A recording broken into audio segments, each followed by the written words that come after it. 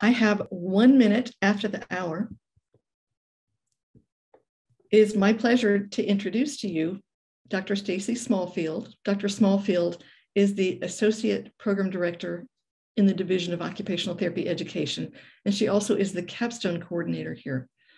Dr. Smallfield has a national reputation for conducting systematic reviews and also practice guidelines for our professional association, the American Occupational Therapy Association.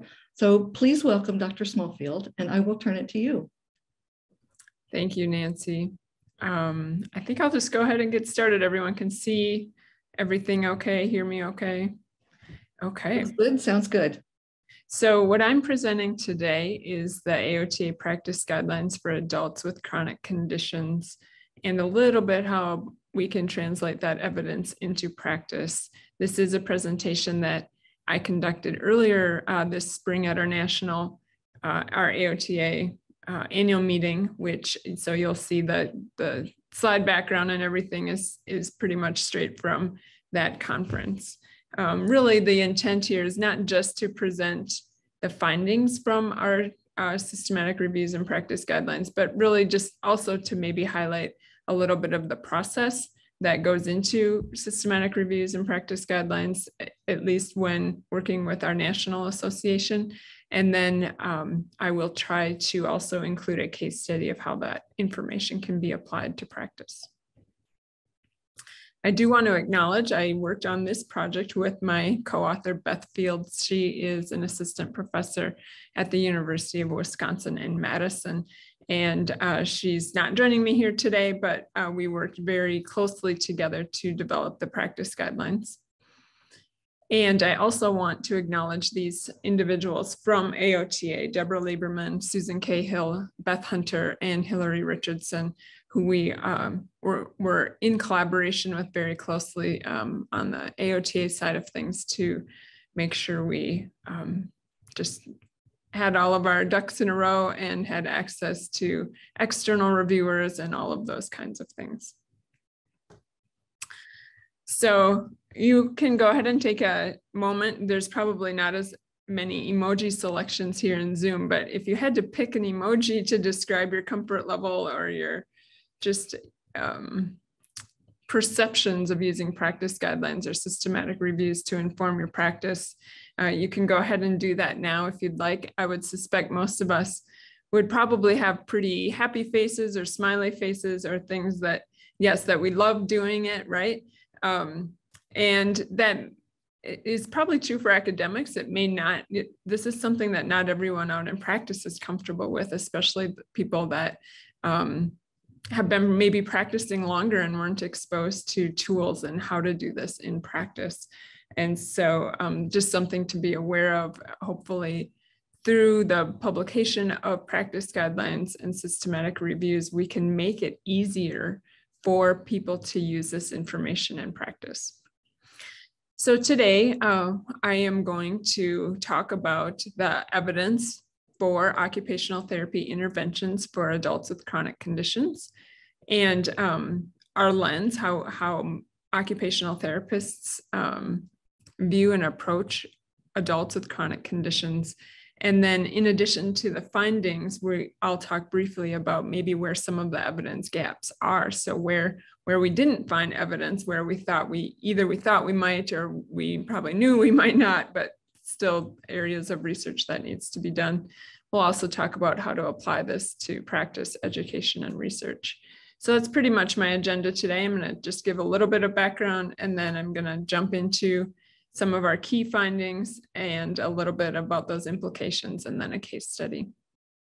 So a little bit of background about chronic conditions. We know that 6 in 10 adults in the United States have chronic conditions. 4 in 10 have 2 or more. It's the leading cause of death and disability in the United States.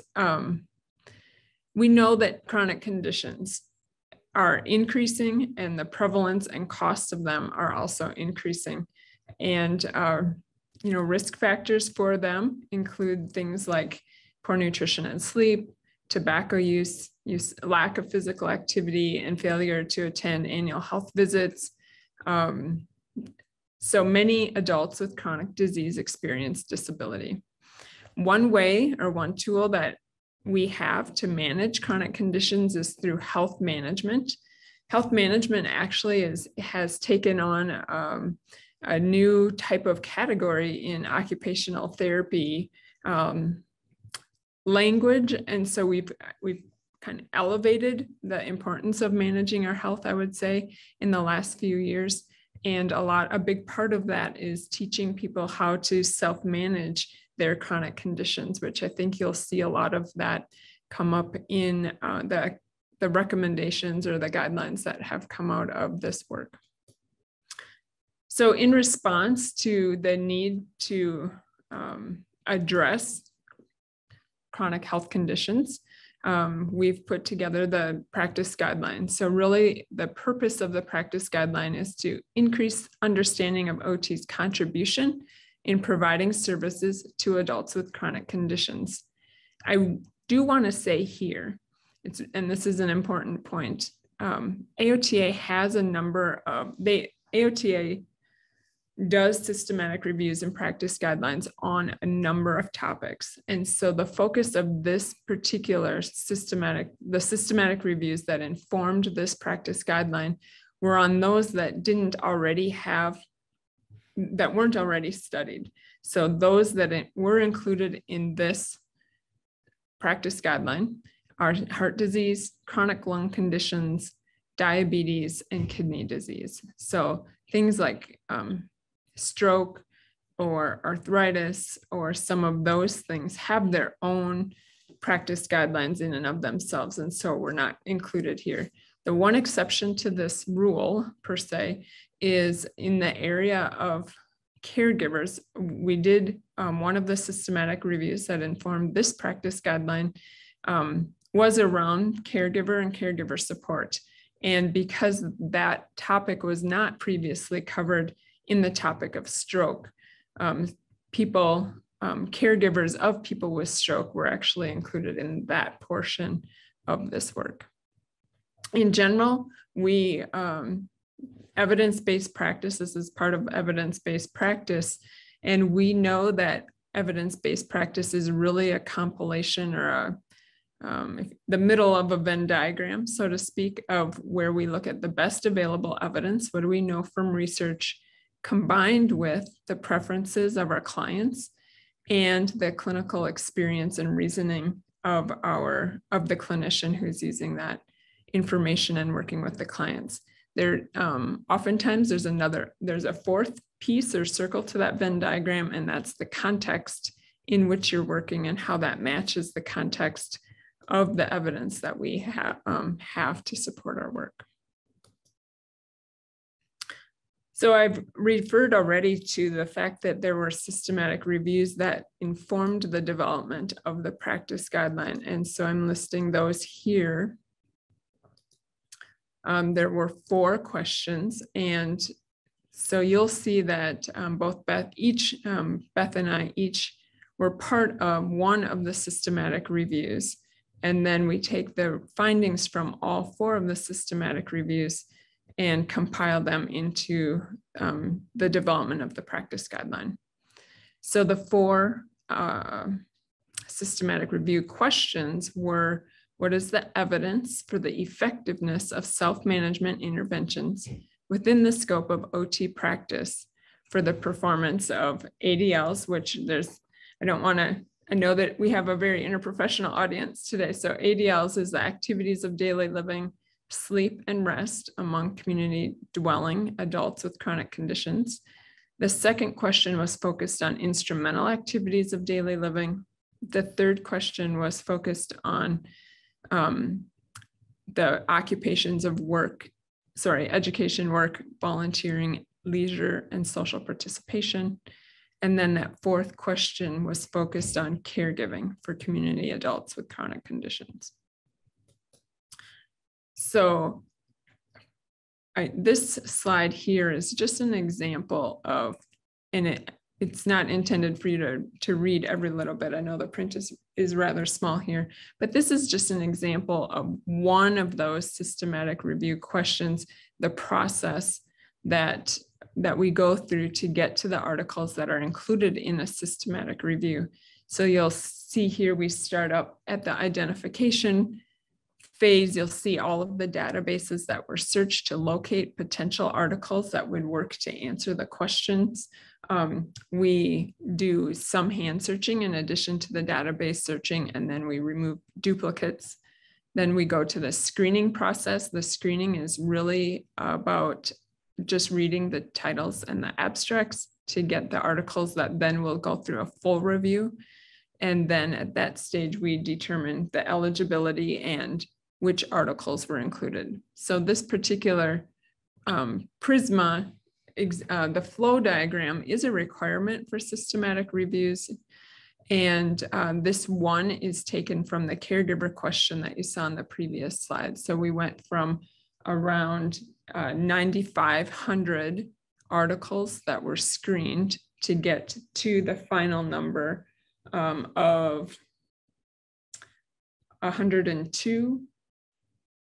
Oh, I'm sorry, 102 were excluded. The total number included in this, just for this particular question, were 48 articles that informed that.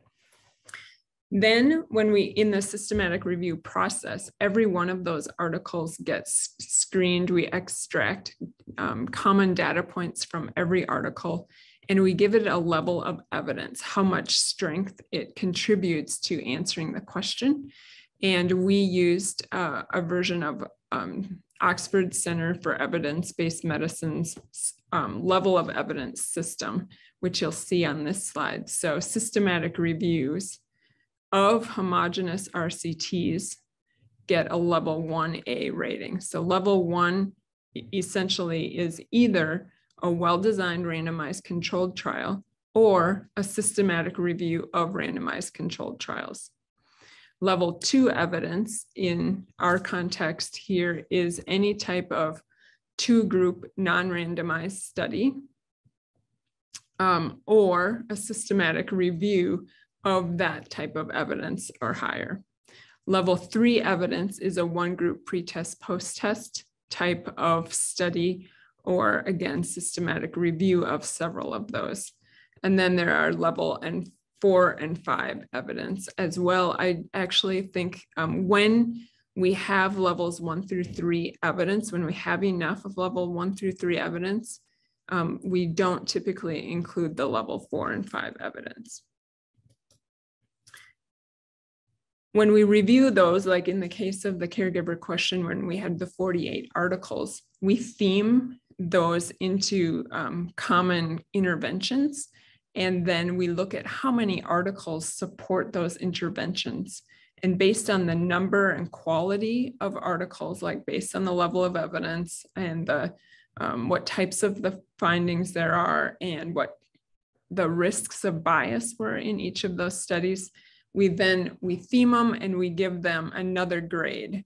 And so we would give a strong grade to evidence, so a type of intervention that has 2 or more level 1 studies. So we need at least 2 systematic reviews that both are high quality, have minimal bias, and both are in support of that intervention in order to say that we have strong evidence to support an intervention. And likewise for moderate, we need at least 1 level 1 study or multiple moderate quality studies. So multiple studies at like a level 2 or a 3 in order to reach a moderate strength of evidence in our grading system. So today when I'm reporting out some of the key findings, is everyone still with me? Oh yeah, you all froze on my screen for a second. So I had a moment of panic. In just a moment, when I share our key recommendations, you'll see me report the strong and moderate interventions. And that's kind of where we're ending today. We could go on and on with others that have a little less evidence, but that's the results that you'll see today. And then this slide just shows of those 4 questions, systematic review questions that informed the development of the practice guideline.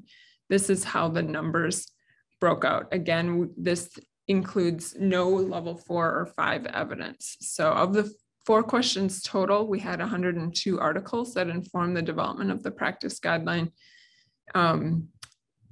Almost half were at that level 1 rating, and then level 2s, there were 42 articles, and level 3 articles, again, level 3 is the one group pretest, post-test design. There were fewer of those at 10.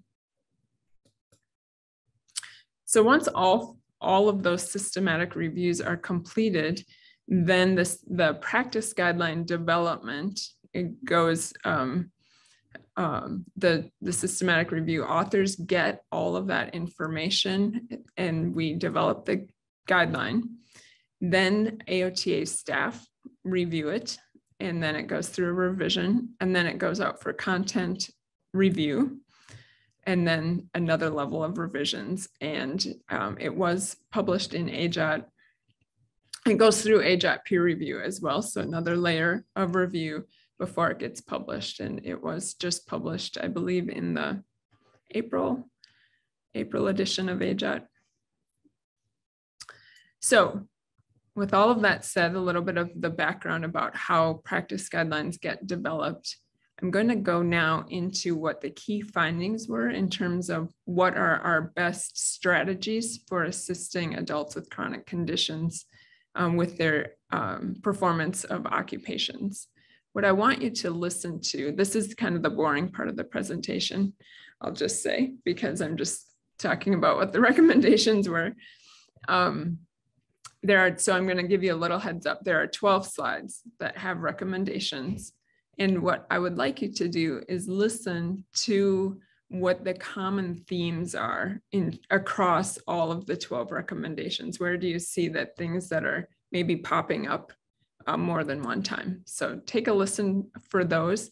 The other thing I want to point out before I go to the next slide is I'm going to present them by systematic review questions. So they'll go in that order of activities of daily living, then instrumental activities of daily living, then to the work and social participation, education, and those kinds of things.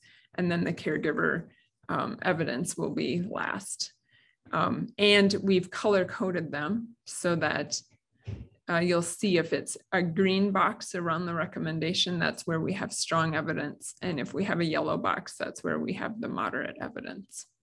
And both strong, I will say here, because I don't think it's necessarily so clear, is that when we have either strong or moderate evidence supporting something, then clinically or practice-wise, we do recommend offering it routinely to clients. In cases where we don't have either strong or moderate evidence, so maybe we have really low evidence or where the evidence is mixed, that's where then our clinical recommendation would be, maybe try some other strategies first if we have other strategies at a higher level of evidence, but save those types of interventions for more of a case-by-case basis. Maybe when you've tried something and it hasn't been so successful, or if for whatever reason your client doesn't prefer to try something that maybe has more support, then you can go to some of those other interventions.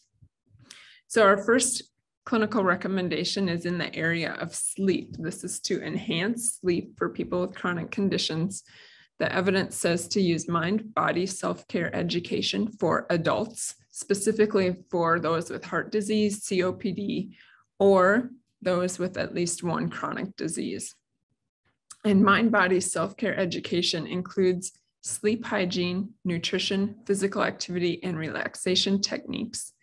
The dosage of that can range from 6 to 7 weeks and can include a 3-month follow-up, and it can be administered either individually or in a group. Now, when we're looking at activities of daily living, so these are things like dressing, toileting, showering, grooming, those types of activities. We found in the literature specific recommendations to use foot care, self-management education, in addition to usual care for adults with diabetes. So again, the dosage and administration may vary. And these are some examples in the literature. There's a program that's 9 months of texting, so that's text messaging, the tailored educational information, or you can have a 4-session health education program plus biweekly follow-up, or even a single in-person 15-minute educational session, significantly improved self-report and observed foot care behavior. So again, that's specific to the chronic condition of diabetes. Another clinical recommendation in the area of ADL, and this is a yellow box, so this is moderate evidence that supports a 12-week physical education program that includes aerobic exercise and resistance exercise. And this is for adults with heart disease or COPD. And that type of intervention is for the outcome of improved ADL performance. Now we're moving to the category of instrumental activities of daily living. And so those are things like meal prep, house management, maybe community, getting out in the community, those kinds of things. So for adults with diabetes, we provide long duration group intervention of education, skill training, and a group process. So those types of interventions would improve HbA1c, self-monitored blood glucose level, diet, and physical activity. So that's kind of a mouthful, right? So in terms of adults with diabetes, we're looking at providing those things: education, skill training, and social support in terms of a group to enhance those outcomes. Another clinical recommendation in the IADL category is for adults with diabetes for short duration group intervention, including education and skill development, again, to improve HbA1c, blood glucose monitoring, and dietary behavior. Another recommendation in that IADL category is, again, with adults with diabetes. We should be providing individualized one-on-one interventions, which include self-management, skill training, and education to improve their diet and physical activity. And then moderate evidence supports self-management, skill training, and peer support for adults with asthma. This is a combined group and individual sessions. And that self-management and peer support improve their forced vital capacity and understanding of peak flow monitoring to reduce asthma triggers. Another recommendation for that IADL category is for adults with chronic conditions to provide in-person with phone follow-up sessions that include goal setting, a physical activity diary, and diagnosis education to improve physical activity, medication adherence, BMI, weight, and blood pressure. Now we're moving on to the third of our 4 systematic review questions, and this is specifically for what we can do to enhance leisure and social participation. So for adults with diabetes, provide multimodal intervention, including one-on-one health counseling and telephone follow-up, and support and a tailored health newsletter, or an in-person and video instruction on problem solving, goal setting, and TheraBand exercises. And those interventions improve social or leisure participation. And then our last set of clinical recommendations is around what occupational therapy can do to support caregivers. So for caregivers helping stroke survivors transition from acute care to home, the recommendation is to provide 1 3-hour training followed by 7 40-minute telephone calls, or 3 individualized in-person sessions followed by 7 weekly individual telephone sessions. That's a mouthful. The focus of those interventions is on problem-solving training using a multi-step strategy, and that is to address their most urgent problems and to improve caregiver depression. The next strategy in terms of what we can do to help caregivers, this has moderate evidence for caregivers of adults with chronic conditions, provide 8 weekly 2-hour sessions followed by 10 monthly 2-hour sessions, or another study provided that intervention in 15 bi-monthly 90-minute group sessions. And the intervention focused on coping strategies, problem-solving skills, and disease-specific education to improve depression and quality of life. And our last recommendation is for caregivers for people with stroke to provide 3 to 5 45-minute sessions while in inpatient rehab with a follow-up home session, or you can, the other dosage of that was 3 2 to 2.5 hour sessions during the hospital stay with 3 follow-up telephone sessions that include hands-on training in safe transfer and handling techniques to improve quality of life and reduce perceived burden. Well, that's a mouthful. So I'm going to stop there for just a moment and open it up to everyone else. You can either talk out loud, unmute, or type in the chat any themes that emerged in all of those recommendations. Are there common intervention strategies that are pretty consistent across those recommendations?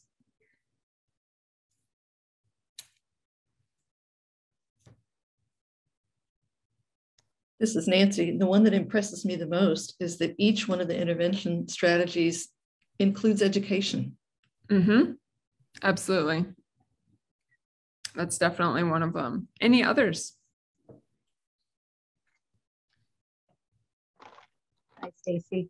Hi, Kathy. There was a lot of them, but one of the things that I noticed was education and training in problem-solving skills specifically, not just the skill, but problem solving through it. Mm-hmm. Mm-hmm. Absolutely. Mm-hmm. Any others?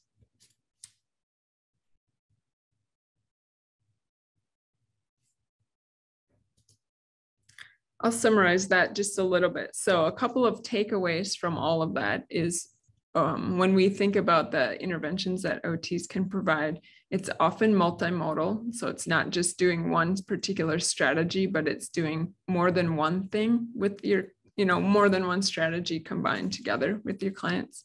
And those things, some of the key components are, as both Nancy and Kathy identified, an educational component, problem-solving strategies, and also goal setting. So having that, knowing what the patient wants to work toward and having that upfront and clearly communicated across the team. Okay, so now we get into a little bit more of the translating clinical recommendations into practice. So when we think of how can we take that information and put it into practice, these are a couple of questions that we need to think about as we do that. The first one is exactly what intervention do I need to provide? And this is where you need to really know how well was the intervention described in the research study or in the literature that we have. This is a real, in my mind, this is a real area for improvement, I would say, because a lot of our research literature devotes so little time to explaining what the intervention was, that when we want to translate it into practice, we don't always have enough information. And so do we have a clear understanding of what we need to do in practice based on what the study protocol was? Understanding what conditions your intervention will occur in. And this is that generalization in terms of how the population that was studied and the environment in which the the intervention was provided in the study, how well does that match the patient population that you're working with? So they may have done it in an outpatient setting, but maybe you're working in inpatient rehab. Will it transfer, right? What are the key components of an intervention that might translate to a different setting if needed? So you're always thinking about, is it a match, or is it a close enough match that it will have the same effect? And then how flexible is the intervention, and how do I modify it? And can we modify it, right? Do we know the essential components of the intervention in order to apply it in our setting? OT, we talk about a black box. Oftentimes it's like, oh, we just did OT and we get this whatever outcome, but well, what was the detail of OT that we did, right? What's the secret sauce, or what's in that black box? And what parts of it are flexible that I could potentially change when I apply it in my setting and practice? So with that, I'm going to apply this information to a case. And I think for the purposes of time, I would love to have a little more interaction, but I also want to not run out of time today, because like all of you, we all have places to be at 1 o'clock today, or even at 12. My goal is 12:50. So we'll talk about this case, and we'll get some interaction as much as possible. So this is Salome. And our case here is Salome, who's a 60-year-old woman with COPD. She also has CHF, obesity, hypertension, and high cholesterol. And she lives with her partner, Jan, in a 2-bedroom, low-income subsidized apartment. She has poor sleep and fatigues easily during IADLs. She had an exacerbation of her COPD, and that resulted in an overnight stay in the hospital. She was recently discharged from the hospital and was referred to home health OT. When the OT did her evaluation, this is a little bit of the information that the OT gathered. She's on 1 liter of oxygen via nasal cannula. She does have difficulty managing that portable oxygen, especially when she leaves the apartment. She wakes early in the morning when Jan, her partner, returns home from overnight work. So Jan works the overnight shift. She comes home early in the morning, and that wakes up Salome, and then Salome can't get back to sleep. Salome is unemployed and is on a fixed disability income. She's a previous smoker, so Salome no longer smokes, but Jan does continue to smoke, but she does it outside the apartment. So we use a few different tools to evaluate Salome, and you'll see some of those listed across the bottom of this slide. One tool that occupational therapists like to use to get a sense of how well a client is performing particular occupations and how satisfied they are with their occupations. One tool is called the Canadian Occupational Performance Measure. And when the therapist did that particular assessment tool, the goals that Salome identified that she wanted to work on were improving her sleep, improving her tolerance for activity, managing her own health, and getting out of the apartment more often. And when she ranked those on a scale of 1 to 10, she ranked herself. So self-report, she gave herself a 3 out of 10 average. That those 4 things averaged together was a 3 out of 10 on how well she could do it right now, and a 4 of 10 of how satisfied she was with her ability to do those things. When the OT observed her perform occupations within her apartment, she was able to do them, but she needed lots of rest breaks. She was fatigued easily. She had to sit while performing lots of those tasks. The OT did a depression screen, and she was borderline for depression, a score of 5 on the geriatric depression screen. And on a sleep tool, the Pittsburgh Sleep Quality Index, she scored a 19 of 21, which indicates a lower quality of sleep. So given that information, I want to talk briefly about algorithms and the use of algorithms in healthcare. So algorithm is a tool that can help us make decisions regarding best practice right at the time of practice, right at the point of care. So they provide timely clinical decision support. It helps practitioners adhere to practice guidelines to enhance our value-based care, and they can improve client outcomes, including health, safety, and satisfaction. So as part of our practice guidelines, we have developed there in the practice guideline publication, we actually have a couple of algorithms demonstrating how to think about using algorithms in our care, in our interventions that we provide. And again, I apologize, this is has a lot of small type on this slide. I can certainly get you the actual publication so you can see it in print, but this particular algorithm shows kind of the thought process or a decision tree about what interventions we can use based on the practice guideline information that would pertain to this case. So in Salome's case, where she has decreased activity tolerance and she has a COPD or cardiac diagnosis, we can use this particular algorithm. So we start at the beginning and we evaluate the client, right? Then based on that evaluation, we have to determine, does the client demonstrate decreased activity tolerance? And that's a yes or no. You make the decision. And in our case, she does have decreased activity tolerance.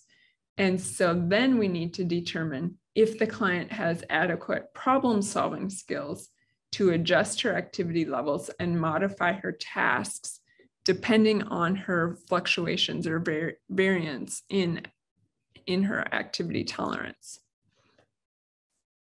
Then in our algorithm here, our response to that actually depends.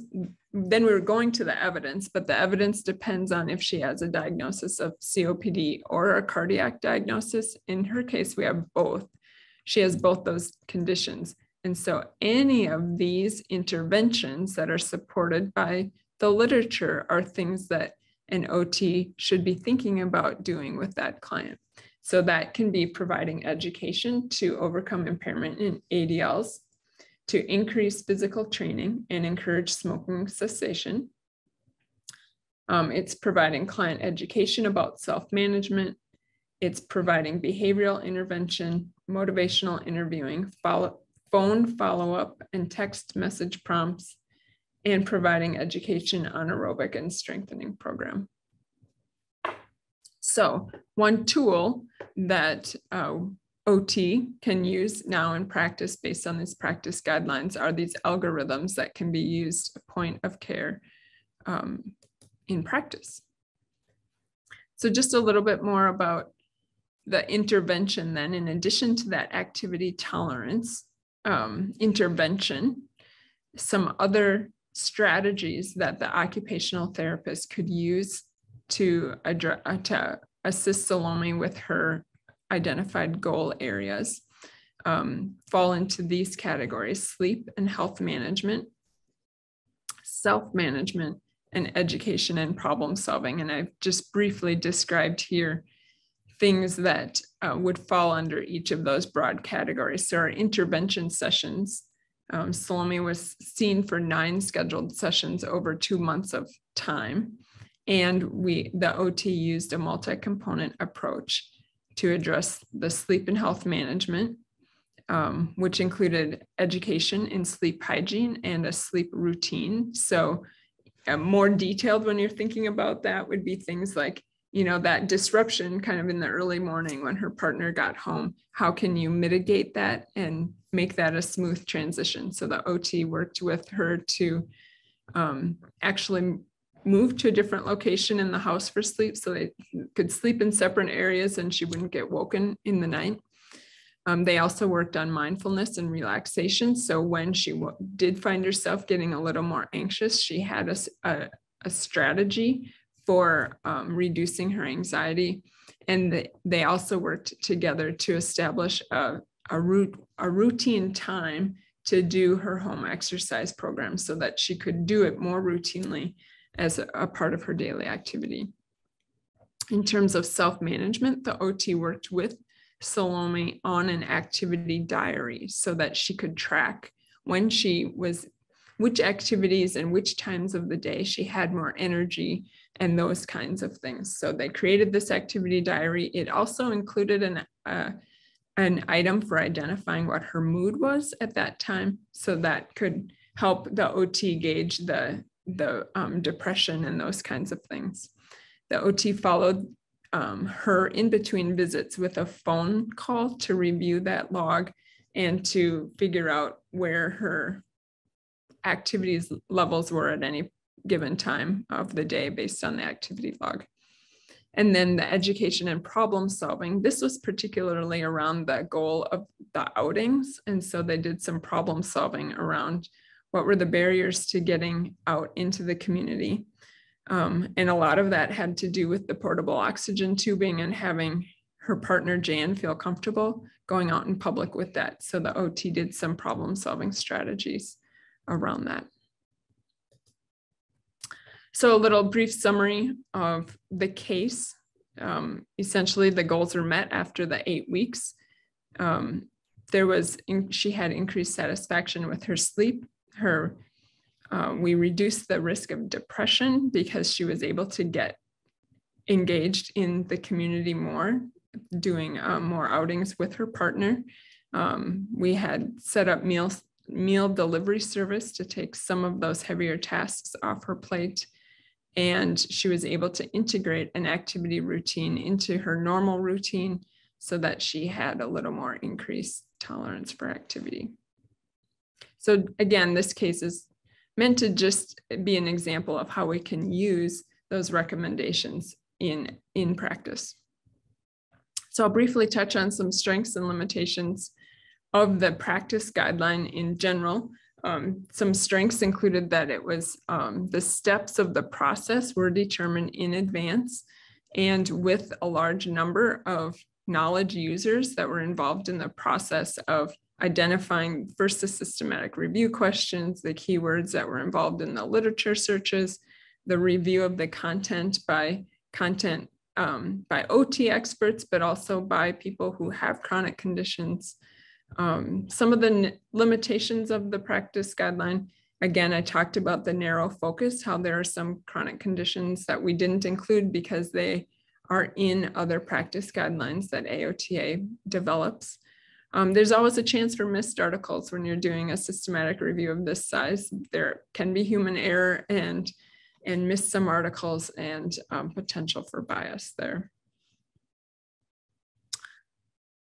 We did identify gaps as part of the process. And so what do practitioners do when there is a gap in evidence, right? What do we do when we don't have literature to support the particular client we're working with? So some of the things we need to ask ourselves is what do we do then? Some of the gaps that we found that we identified is that we have literature to say what OTs should do after someone has a chronic condition, but not always how do you prevent the chronic condition from happening in the first place, right? And so I think that's definitely a need for more literature in the future and future research. Another gap that we identified is this idea around habit and routine. This is really where OTs shine, is integrating habit and routine, integrating positive self-management into daily habit and routine. And that's not always clear in the literature, because a lot of the interventions, when we search for literature, we look for interventions within the scope of OT. And sometimes we know that our interprofessional colleagues do similar interventions. And so it's not always that an OT is the interventionist in the study. And so therefore this concept around healthy habits and routines isn't coming out as strongly as it could in the literature, which essentially we kind of means we would love to have more OTs as interventionists or as the researchers that are highly involved in the design of the studies.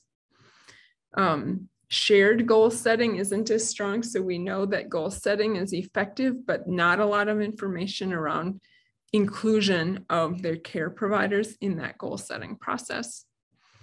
ADLs, and particularly medication management in the literature, often gets combined with IADLs.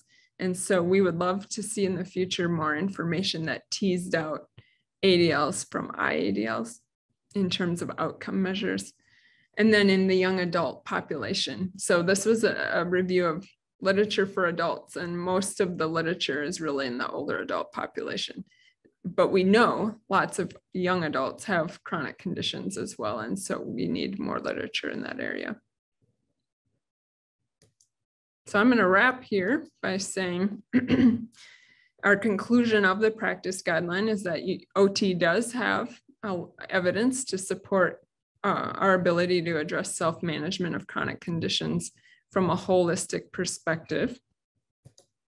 And really, the key suggestions are to use a multimodal approach that includes education, goal setting, and problem-solving components over an extended period of time to improve self-management. So with that, I think I am going to stop sharing, and we have a few minutes where I can take questions. So I talked a lot. Now, hopefully we can have a little bit of discussion.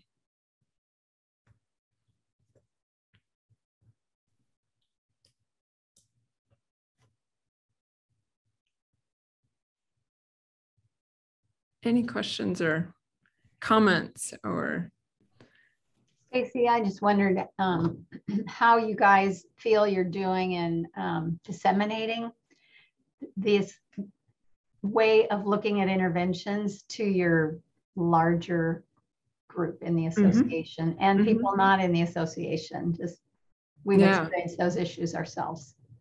Yeah, that's a great question. You know, as Nancy read in my bio, I've been a part of doing systematic reviews and practice guidelines for AOTA for a number of years, and none of them have been the same because they are always trying to advance especially the dissemination aspect. The first practice guidelines, I think the first 3 that I was involved in were published in books that you had to buy through AOTA. And who buys them, right? Like even the members weren't buying them, right? And at least now the last 2 that I've published have been in our journal. So if you're an association member, you have free access to them. They're easily accessible by students now. So yes, it's still not there in terms of it's peer reviewed, it's in a journal, it's all of that. I still think there's barriers there, but it's getting better in that regard. I think the algorithms, this particular practice guideline, I think is one of the first 2 that include algorithms. So I think having that in as part of the practice guideline will help. The other piece that I'll touch on is that AOTA just finished their first trial of, and they're called echo sessions, and I'm going to mess it up. I don't even know all of the details, but echo sessions is a particular style of dissemination to practitioners. I believe the format is coming out of, it's Oklahoma something. I don't know if it's Oklahoma University or exactly which university, but it's essentially a way to disseminate information to practitioners. And AOTA has adopted this. So they sought out, so this was their pilot run, but they had about 30 practitioners sign up to attend 4 sessions held once a month to disseminate and on the topic of chronic conditions. And so these 30 practitioners hopped onto a Zoom call once a month to get this education. And Beth and I were led to the last 2 sessions. So the first 2 sessions were all about Just kind of a review of some skills on data assessment, good evaluation tools, how to listen to the patients and those kinds of things. And then they had 2 sessions specifically on the findings from the chronic conditions practice guideline. So I will say we have a long way to go, but AOTA is trying various methods. The echo sessions we disseminate at conference, they usually put the information in these 1-page infographics that they send out in their weekly email information. So it's getting there. Yeah. We still have a ways to go, but those are some of the strategies that they're using. We're close to time. I still have a question for you. Sure. Conducting reviews is very labor intensive. It takes a lot of people to do a lot of reviewing. What's the opportunity for students to be engaged in reviews? Yeah, I've almost always had students engaged in my reviews, and I'm pretty passionate about that because I think students learn a lot by doing it. So even the very first one was a student, 2 master's students with me were published on an AOTA article after a systematic review process. I love mentoring students, walking them through this process of what are we looking for in the literature? And okay, we're going to look through these articles, we're going to come back and discuss them. Are they in or out? And it's just a great opportunity to expose students to research, to understand, like, even if they never do another systematic review again, right? When they read the next one, when they read a systematic review or a practice guideline, they're going to know all of the labor intensity that goes into it and have an appreciation that it's at your fingertips now instead of having to go look at those 48 articles individually, right? So every chance I get, I have students involved in the process. And in fact, next week, Tuesday morning, 8 o'clock, 2 of the students are getting training with me on AOTA to start our next practice guideline, updating the adults with dementia literature. So they will be very much a part of the process.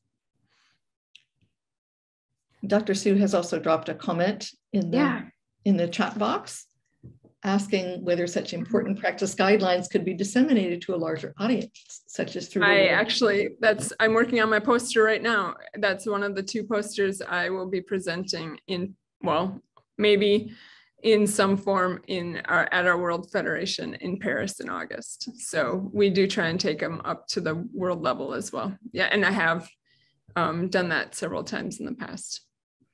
Yeah. Very good. Great questions.